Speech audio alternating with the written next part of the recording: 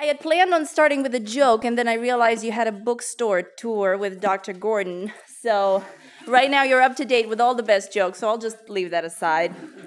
Our topic for this session this afternoon is division of labor and social order, or society. And my aim will be to show you how the process of division of labor is connected to that of social development, how the two are actually congeneric processes, how they develop at the same time, how they underpin each other, how they're sides of the same coin, if you want. They're part of the same fundamental process of a monetary market economy. So here's a brief overview of what we will talk today. So first I'll give you an idea about division of labor theories in the history of economic thought, just so you can appreciate the history of the concept. Then we'll talk about a few fundamental concepts and terms that we will use in the lecture today, such as the definition of the division of labor and money and things like that. And the core of our lecture today are points 3 and 4. We will enjoy together a few numerical examples about David Ricardo's comparative advantage. And then I will present to you what I think are the salient characteristics of Mises's law of association and why I think Mises's laws of association is actually deeper and richer than the principle of comparative advantage that belongs to David Ricardo. And finally, we will conclude with some implications of Mises's law of association for trade, society, and social order. So, the topic of the division of labor began to be studied properly in the 13th and 14th century. The seeds of this had actually been planted earlier on by some Greek philosophers such as Plato and Aristotle and some Chinese philosophers as well. But it was with the Latin scholastic movement that the topic of the division of labor actually began to be looked at in a little bit more detail. Albeit in this case, it was mingled with philosophical and moral questions, and it was not actually studied from an economic point of view. It was in the 18th century, and with the Scottish Enlightenment and what we call today classical economics, that the question regarding division of labor and social development became one more economic in tone. And the question that they asked was, how does the separation of employment among persons bear important social and economic consequences? So it was at this time in the 18th century that actually emerged what we call a political economy of the division of labor and of international trade thereafter. The more prominent definition of division of labor from this time, I'm sure you know, it's the invisible hand, Adam Smith's invisible hand, the invisible hand that organizes production and exchange at a social scale. The pit, however, of Smith's analysis that I want to draw your attention to today was the fact that, according to Smith, production, exchange, and social order happen in society in sort of a spontaneous way. Society is propelled by somewhat an instinctual propensity of people to exchange. So the social order emerges somewhat unplanned from their individual actions. This was more pithily expressed by Adam Ferguson, as you can see here on the slides, which says, nations stumble upon establishments, which are indeed the result of human action, but not the execution of any human design. Yeah? So society happens spontaneously, unplanned. People are not aware what their individual actions actually boil up to. This idea of the unplanned and spontaneous social order was actually what influenced Marx and other socialist writers, who came up with the idea that society is propelled solely by its material conditions, yeah, and goes through subsequent epochs, and each epoch leads to its own downfall, and finally to the advent of communism and socialism. Obviously, we don't have time to go into detail about that today. I'll just let you draw your own conclusions about that. In the 18th and 19th century, so somewhat contemporaries with the classical economists, the French liberal school also developed a body of work on the division of labor. And a lot of modern commentators will tell you that the French liberals actually just popularized some of Smith's ideas, yeah, and that they had no original insight.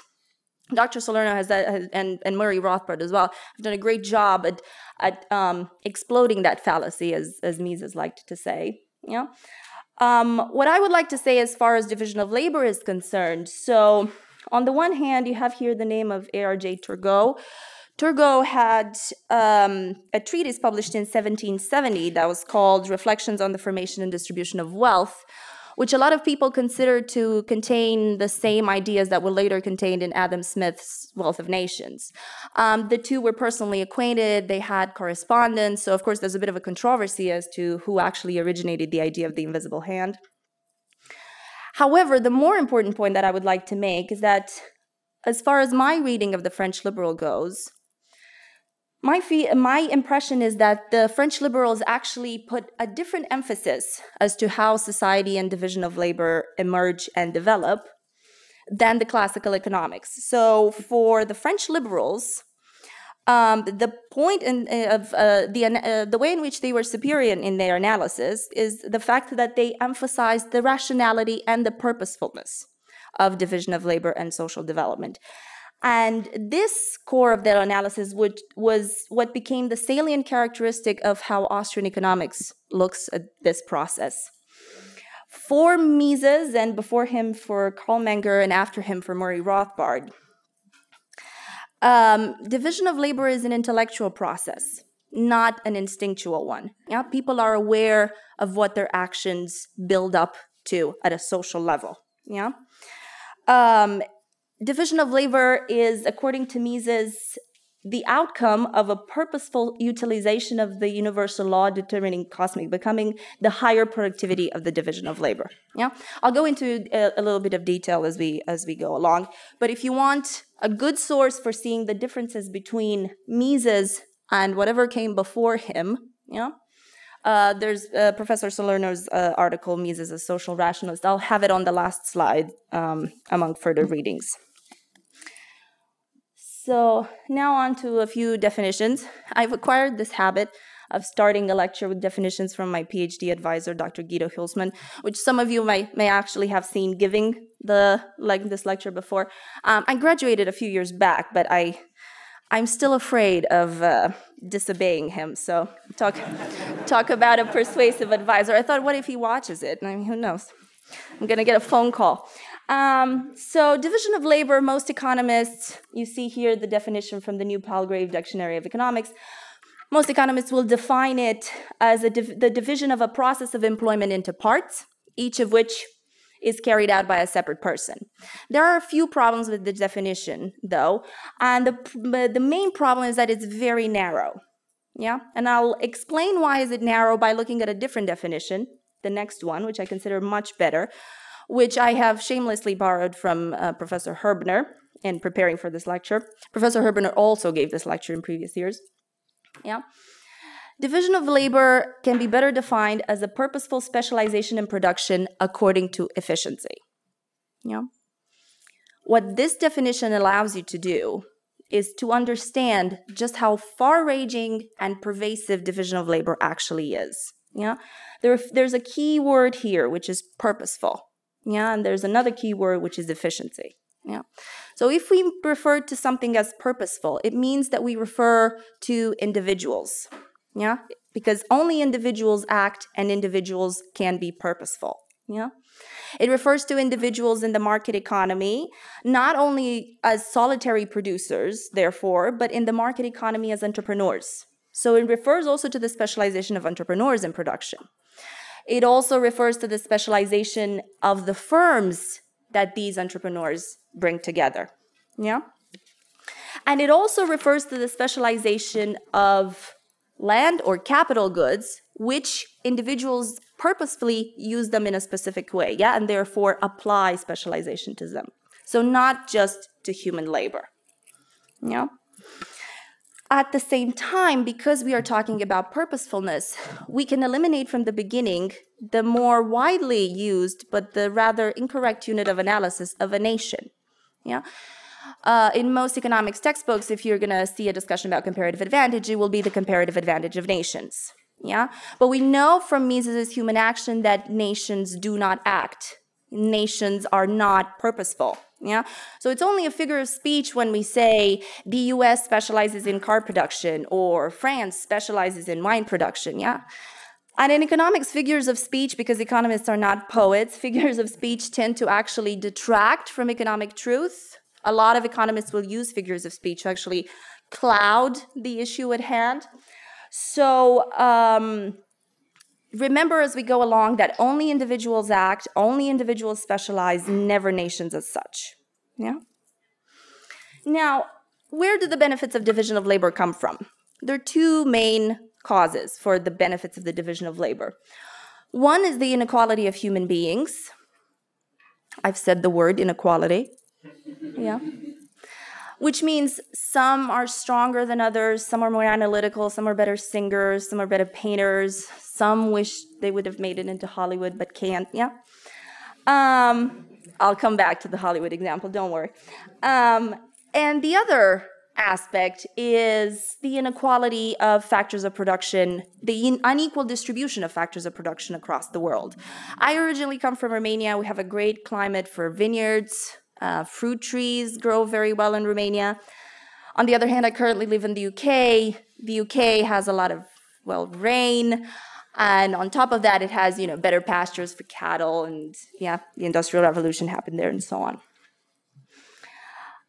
The core point of the idea of the benefits of the division of labor can be summarized as the fact that human labor in society and in the division of labor is more productive than human effort in isolation. Yeah?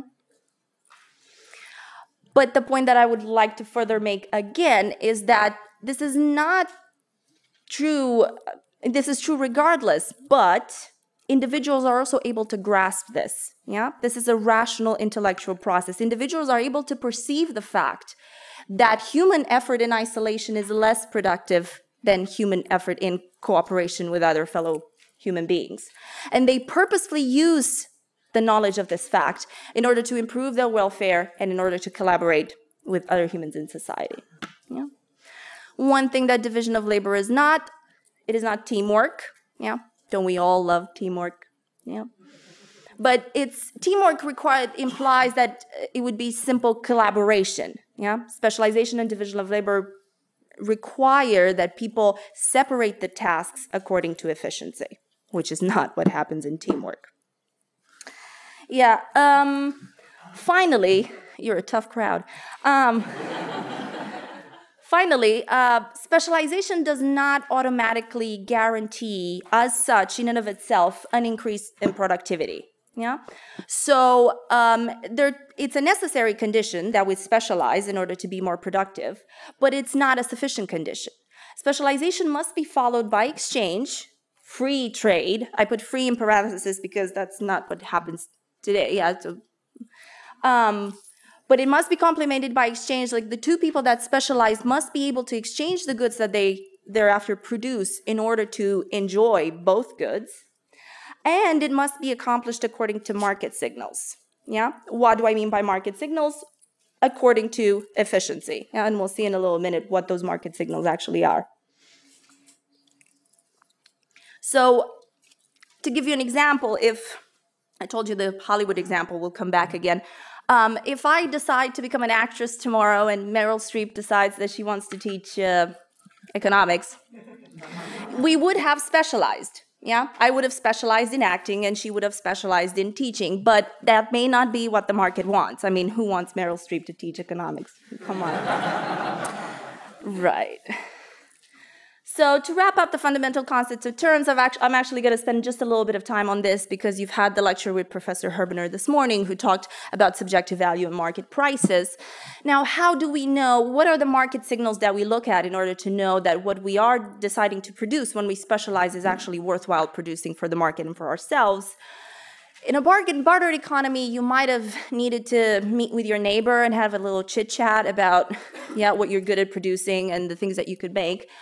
But in a monetary market economy, we have money, which is a generally accepted commonly used medium of exchange. I see Dr. Engelhardt not so happy. I stole the definition from his lecture afterwards. Yeah, and you have money prices. Yeah, so once you have a generally accepted medium of exchange, Yeah, you have money prices.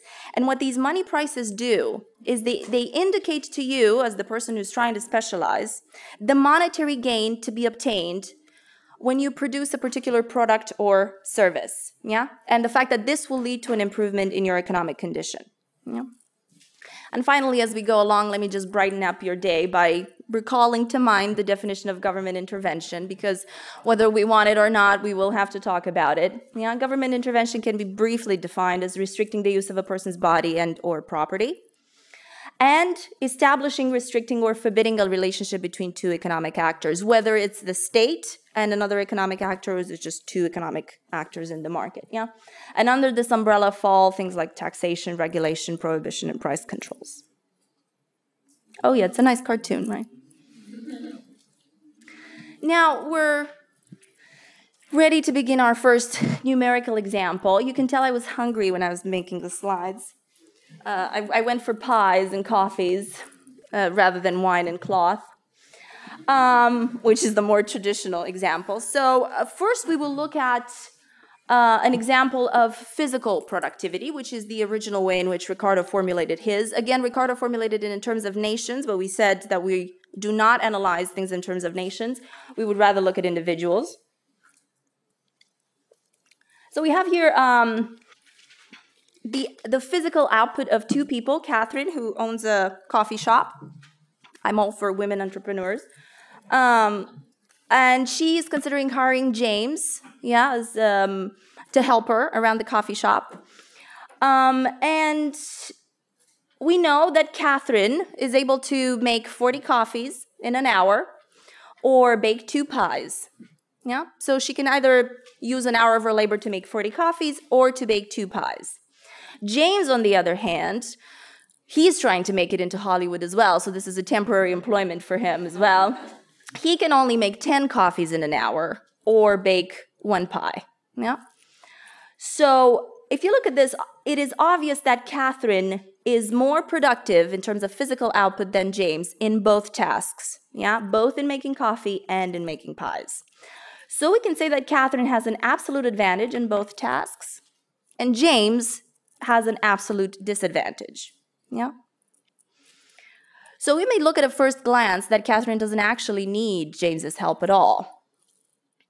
However, we did say previously that specialization, yeah, it's according to efficiency. More importantly, it's according to relative efficiency. Yeah, so we need to look at the relative superiority of Catherine compared to James, not at the absolute superiority. In order to do that, we need to look at their opportunity cost. The opportunity cost of Catherine baking 1 pie is 20 coffees. That is, she needs to forgo making 20 coffees in order to employ her time baking 1 pie. Yeah? James, on the other hand, in order to bake 1 pie, needs only to forgo 10 coffees. Yeah? So it is more expensive for Catherine to employ her time baking pies. Conversely, in order for Catherine to make 1 coffee, she only needs to forgo about a 20th of a pie, while James would need to forgo a 10th of a pie. Yeah? So it's more expensive for James to make coffee than it is for Catherine. So we can sum this up by saying Catherine has a comparative advantage in making coffee, while James has a comparative advantage in making pies. This is true regardless of who Catherine and James are, whether it's coffee or pies or wine and cloth, whether they live in Romania or the UK or America and so on. Yeah? There is no individual in the world that doesn't have a comparative advantage in something, yeah, because it's all about relative efficiency. So now the idea here is that if Catherine hires James to help her around the store, they will both benefit from that specialization. So let's see how this will play out. So let's assume that Catherine and James both work for about 10 hours a day. This is obviously not a coffee shop in France where the working day is about 4.5 hours. So they work a decent 10 hours a day. And we can see here that before specialization, Catherine employed 5 of her labor hours to make coffee and 5 to bake pies, whilst James was doing the same thing. Yeah. And in total, at the end of the day, together, they were able to produce 250 coffees and 15 pies. Yeah. They were not specializing. They were both just dividing their day in half and doing both tasks equally. However, if Catherine decides to hire James solely as a baker, then he will employ 10 hours of labor in baking pies, and Catherine will now be free to change her schedule of work and spend more time doing what she has a comparative advantage in. Yeah, so she will spend 7 hours making coffees and only 3 hours helping poor James bake pies. In total, after specialization, they will be able to produce 280 coffees a day and 16 pies. So 30 coffees and 1 pie more than before. Yeah. So total output increases, and therefore the welfare of Catherine and James, which is in this example is our proxy for society, increases. Yeah. Again, this is in terms of physical output. Now, I would like to add a little bit of a touch of realism to our example. Obviously, Catherine and James do not make coffees and pies in order to exchange them and eat them themselves. They have a coffee shop, so they're trying to make a monetary income out of that. So if we look at this in monetary terms, let's say a coffee costs about $3. That's right. Is that right? And a pie, well, I went cheaper on the pies. I told you I was hungry. $5, yeah, for a pie. Before specialization, yeah, they were able to produce $825 together. After specialization, they're making $920. And after tax, they're left with about $20. Yeah. Now, why I like doing this, just putting a monetary value on that physical output, is because it allows me to convey something to you. So why is specialization more productive? We said the causes are the inequality of men and the unequal distribution of factors of production across the globe. You can phrase that in a different way. People have different natural aptitudes. Yeah, Catherine is just naturally better at making coffee, and James is just naturally better at baking pies. But also people have acquired aptitudes. Maybe Catherine has been making coffee for 10 years, yeah, and James used to bake pies with his grandmother. That's why he's a little less, he's a little more productive in making pies and baking pies than making coffees, yeah. And obviously there's less time switching between the tasks, yeah. So you gain productivity from that. However, here, again, in the monetary example, it's easier to see that specialization becomes more productive also because we can look, once we divide the tasks, once we separate the employment at hand into minute tasks, we can look at automating it. Yeah? We can look at employing capital goods in order to boost human productivity. So, again, just hypothetically, after she hires James, Catherine decides to buy a new coffee machine, an extra oven in a coffee shop. Yeah, that will boost both their productivities. So I give you just some numbers here. Yeah, they will be able to make 350 coffees and 25 pies, so about $1,200 in monetary income. Yeah. Right. So let's sum up the last few slides about comparative advantage. Yeah, we can define comparative advantage as occurring when a person has a relative superiority in a particular task, when taking all other tasks into account. We have seen on the very last slide that money prices are what provide the signals, yeah, and the monetary incentives for individuals and entrepreneurs to choose the most efficient or productive specialization available to them. Yeah, for the individuals, it intends to be their monetary income in a month or in a year. For the entrepreneurs, it will be the profit and loss that they can make in a particular production process. Now, I will have to say, the pattern of specialization, like where your comparative advantage lies, where James's comparative advantage lies, and so on, may not be exactly what James wants, yeah? We did say that he's trying to make it into Hollywood rather than doing this. The market will tend to assign people to things that maybe they don't enjoy doing, yeah? But people don't just perform monetary calculations. So if James does not want to work in Catherine's shop because he wants to still give it a shot, you know, becoming an actor, he is allowed to do that. Yeah? And the market prices will change based on James's preferences as well. Conversely, consumers will also have an input into what James and Catherine do. If people decide they don't want to buy coffee anymore or pies, I mean, What world would that be? But let's say that they decide to do that, yeah? Then there will be no line of specialization such as having a coffee shop, yeah?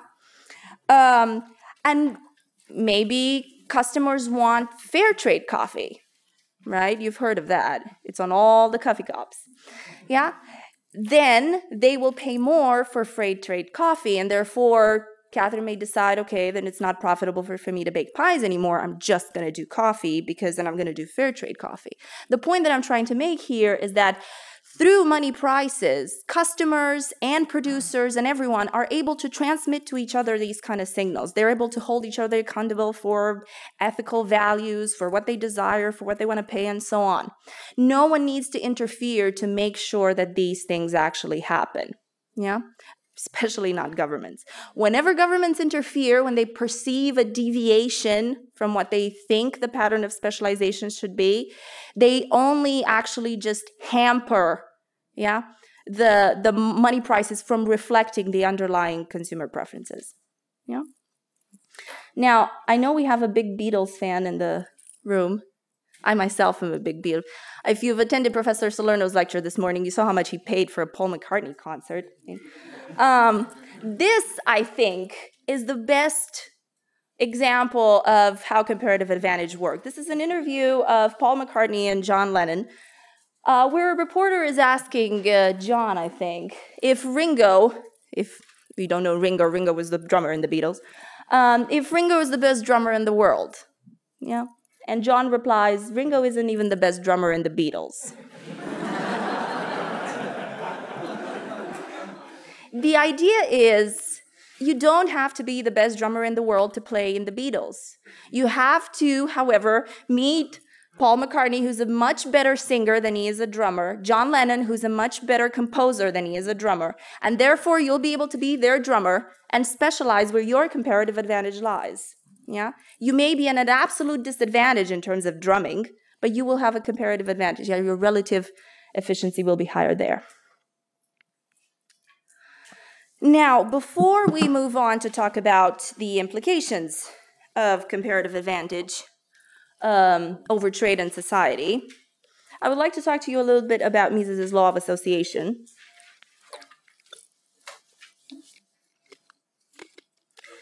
In effect, you will find if you read Human Action that Mises didn't actually call his law of association Mises's law of association. He called it Ricardo's law of association. But Mises was very modest. My feeling is he was very modest in his everyday life, but he was really very modest when it came to his own contribution in his works.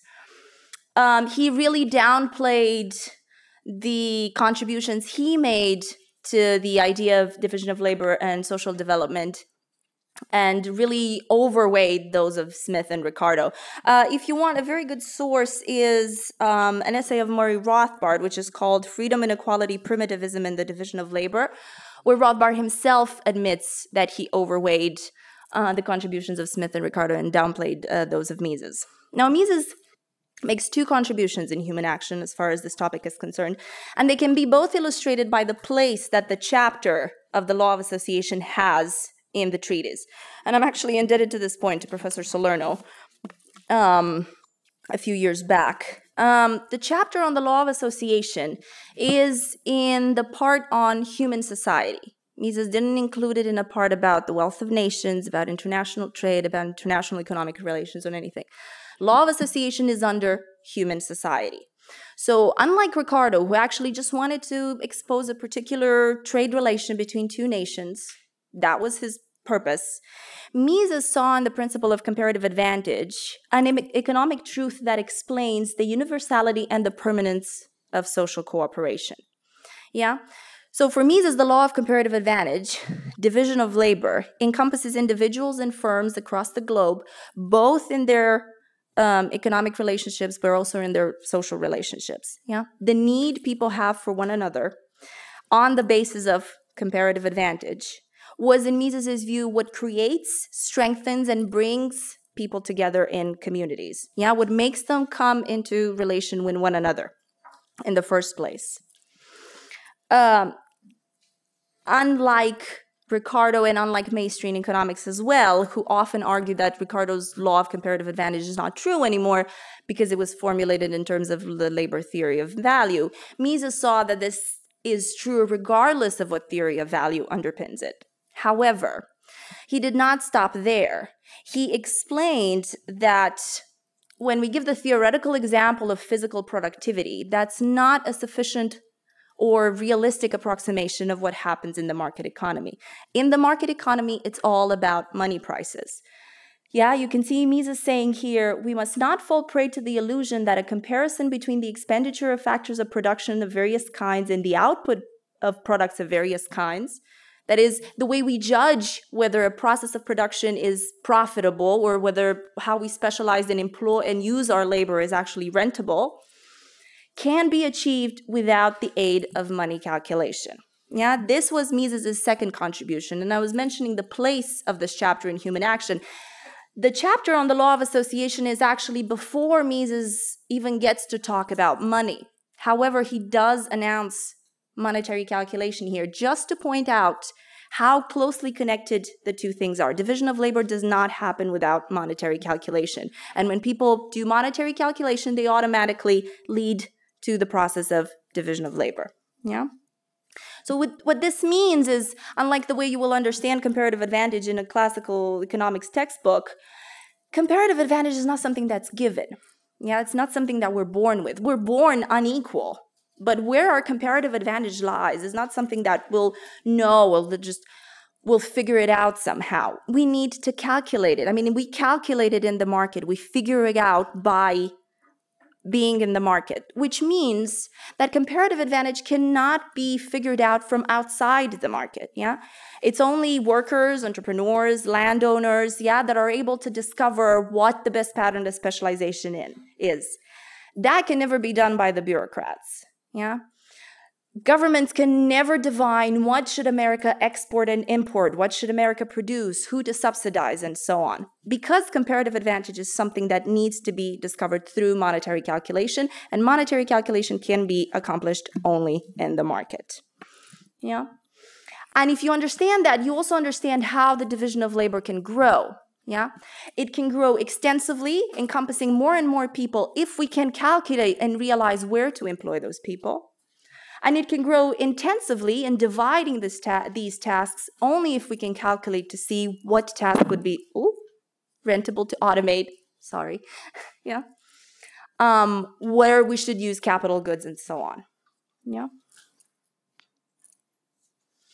So I hope you can see, if you understand comparative advantage and division of labor through this lens, you're able to draw a few very interesting implications as far as first international trading is concerned, and we'll see about society in a minute. Now, a few traits of comparative advantage, which not only will they lack from your economics textbook, but they will be presented as actually being a shortcoming of comparative advantage, actually being aspects that make the law of comparative advantage no longer valid or no longer relevant for how international trade is today. Now, comparative advantage is dynamic, first and foremost, which means that it can very easily change and shift in time, even in the short term. Yeah. This, again, is revealed by the fact that comparative advantage is discovered through economic calculation. So, going back to our example, if Catherine looks at her business tomorrow and realizes that she would be much more profitable opening a gym, then she will just use whatever factors of production, like the place that she has, she will transform that in a gym. Fire James, she will become a receptionist or something. Yeah, so her comparative advantage in making coffee does not stay put for the rest of it. I mean, it can, but it doesn't have to. Yeah, comparative advantage changes all the time. Yeah. And it especially changes with technological development. Yeah, you have here an example, and you see a lot of employments just disappearing with technological development. I don't know if some of you may be too young. Well, I am too young to know this, but before electric lights, I'm not that old. Before electric lights, street lights used to be gas lamps. So though obviously there was someone, it looks quite romantic, doesn't it? They used to lamp, they had matches and they would climb on a long ladder and light the lamps. Obviously, once electricity came along, these people had a comparative advantage in lighting gas lamps in the street at the time. But this disappeared. Yeah. And this is a good way of thinking of a lot of jobs that disappear today, and a lot of jobs that appear as well due to technological development. Another characteristic of comparative advantage is the fact that it is located at an individual level. I mean, we've talked about that, and I won't insist on it. What I want to insist on is the idea of the market level of detail. Now, again, in economics textbooks, you will hear things like U.S. has a comparative advantage in car production, but you can also hear things like I have a comparative advantage in fashion. Yeah, that is too general as far as the market is concerned. Yeah, the market, what consumers perceive as product differentiation, that's where comparative advantage is going to be located. The best example I can give you, you've seen these shops pop up now that do one thing and one thing only, such as like outrageous milkshakes or wonderful, wonderful burgers. See, food is a theme through this presentation, yeah? But they do one thing only. They only do milkshakes, or they only do donuts, yeah? There's no such like wide category of like, I don't know, fast food or desserts or something, yeah? Those people producing those milkshakes have a comparative advantage in producing outrageous milkshakes, yeah? The market decides where your comparative advantage is, yeah? Another interesting implication is the fact that international trade is nothing else but the international division of labor. Yeah, there is no difference between domestic trade and international trade. Yeah, international trade is simply the extension of domestic trade to a regional and global level, whether it happens within or across national borders, which we all know are just arbitrarily drawn in the first place anyway. This is perhaps, I think, the best argument for free trade, yeah?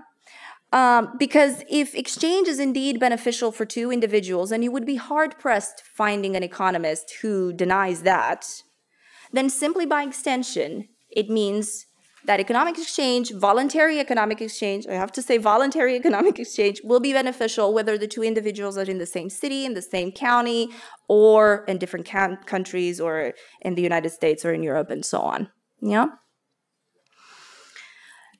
Now, division of labor has some limits. Yeah?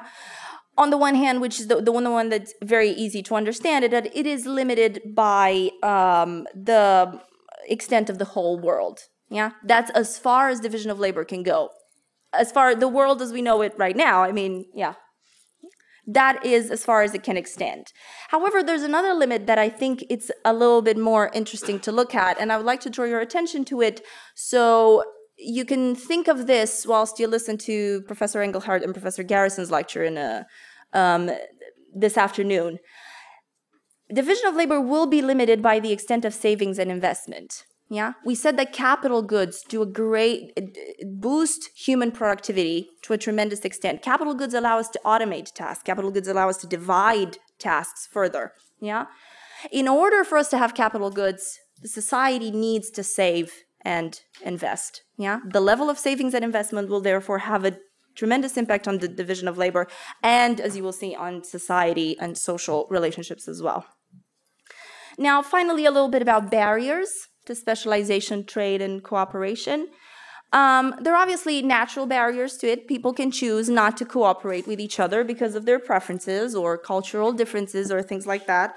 I mean, I used Professor Salerno as an example a few times in this lecture. He may decide that's not very funny and decide to forego all the benefits of our cooperation in the future. He's allowed to do that.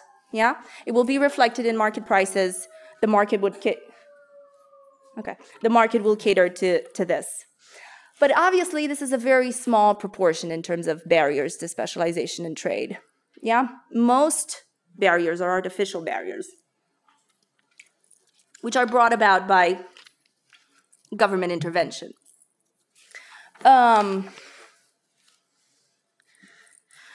here there's a plethora of these type of barriers, from barriers that are put in front of domestic businesses, and domestic transactions, everything from taxations and regulations to specific international trade barriers, tariffs, quotas, red tape barriers, and so on. I looked up for you the NAFTA agreement. It was supposed to offer free trade. It's 1,700 pages long. It has 741 pages for the treaty itself, 348 pages for annexes, and only 619 pages for footnotes and explanations. Yeah. Obviously, you need to explain a lot what free trade is. Right, and we've come to the last important part of the lecture, which is right on time. The implications for society of the division of labor and phenomenon. Now, we said that the structure of money prices, the division of labor, and the social connections that individuals make are accomplished as one process. When people calculate to find where their specialization is, they actually calculate who to associate with, who to enter in economic relations with, who to enter in social bonds with, So there's sides of the same coin. So now we can understand why Mises called division of labor as the essence of society and the fundamental social phenomenon.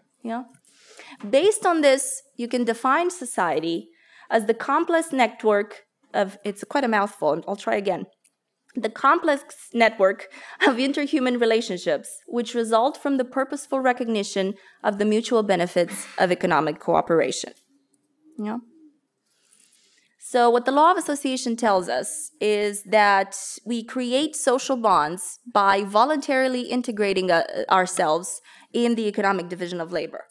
Now, how do we strengthen, how do we develop those bonds? Well, first of all, society develops objectively, enlarging the aims of its activities. We do more and more things. We allow division of labor, allow tasks to be differentiated to a level that they haven't been before.